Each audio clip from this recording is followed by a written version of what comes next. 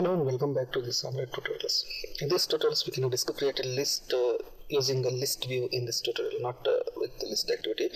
So now we can start off with a new project. Just right click on the project explorer and go for a new and Android project. Right, I will take list demo as a project name and com.proj. Let it be list demo, and I will take target SDK is also 2.2 and this is next now finish.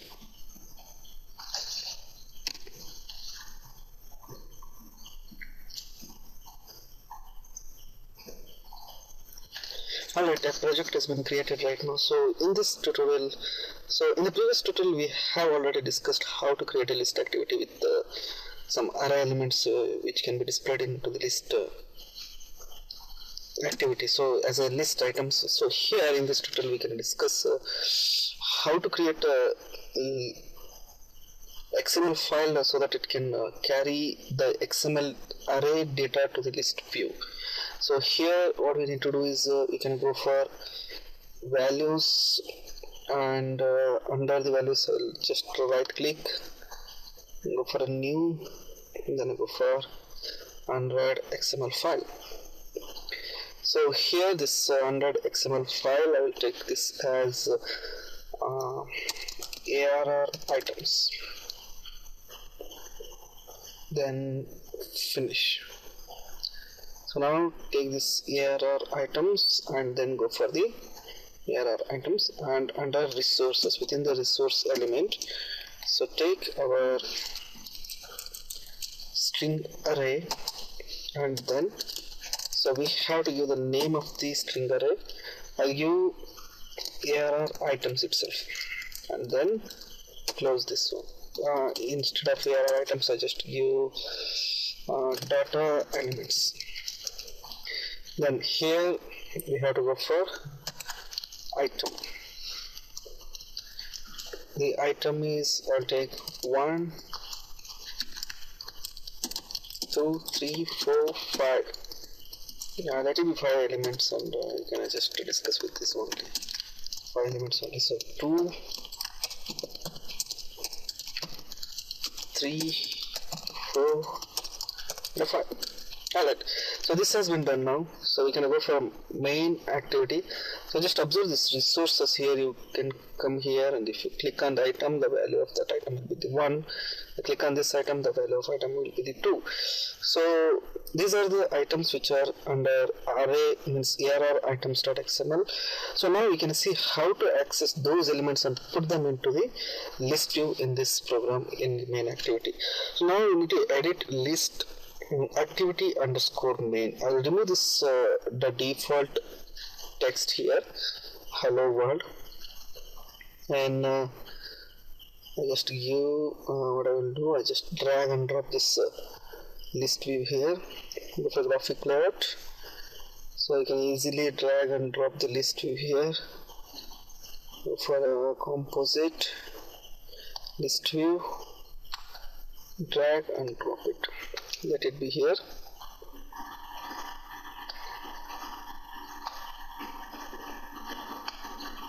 Alright, now the name of this, the ID of the list view is, I will take LST items. So the ID I will put LST items, and then layout width is match parent, layout height is wrap content, align parent left true or align parent top true, that's it. And then go for the main activity. So under the main activity what I need to do is I need to create a list view LST items, again I will take, so then semicolon, and then import this list view, then come out and then come here. What we need to do is so here LST items, I'll take LST items equals to list view find view by ID. Here we go for find view by ID. Here it is r dot id dot lst items. it is done now. This is items. Alright, so now what do we need to do? I need to put those array items into that list view. So for that, so just go for lst items dot set adapter. I go for set adapter of new array adapter, right? So for array adapter, what I need to do is first I point to main activity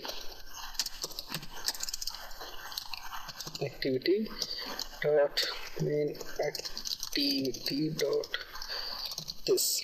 Then I take Android dot dot layout dot simple list items.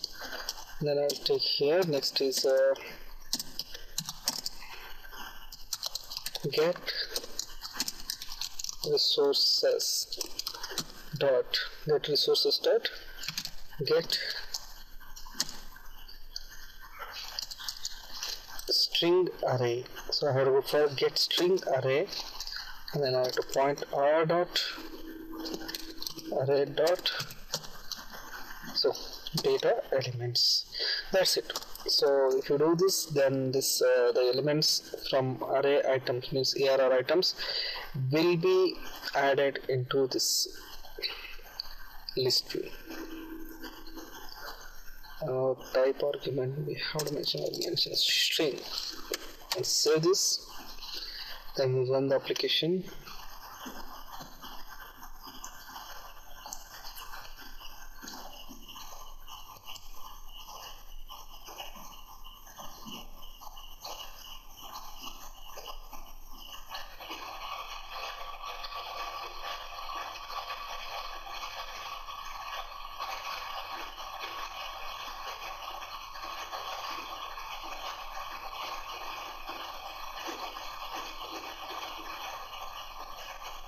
Alright, the elements that we have created under this ARR items are displaying right now into this emulator, means as in a list view over here. So this is how we can create an XML file and put XML items into this list view using the set adapter method. For the set adapter method, we have to go for the new array adapter, and there we have to mention get resource, which is directly pointing to the resources of the application, and from resources I am obtaining get string array, and I am pointing to the ID of a particular data elements which are given under this array items. So this is how this list view can be used to display the XML elements. Thanks for watching this tutorial. In the next tutorial we can watch more on rights.